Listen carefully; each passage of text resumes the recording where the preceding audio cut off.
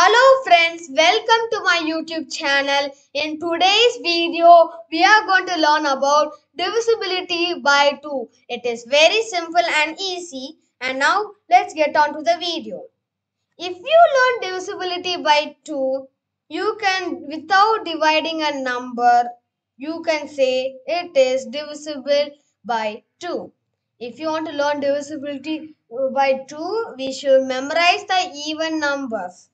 As you see, the even numbers are 0, 2, 4, 6 and 8. Okay, now if the ones place is even number, it is divisible by 2. As you see here, I have given some few examples. The first one, 46. In the ones place, it is written 6. Hence, 6 is an even number. So 46 is divisible by 2. As you see, all these examples I have given in the ones place, it is written even number. So all the examples written here are divisible by 2. Now, I hope you understand what is divisible by 2. Now let's move on to the questions. Find the number or divisible by 2 or not divisible by 2. These questions are very easy. You can pause the video and practice these, and I will give you time. Okay, now I hope you finish these questions. Now for the answers. 452. In the ones place, I have taught if it's come even number, it is divisible by 2. The first question is divisible by 2.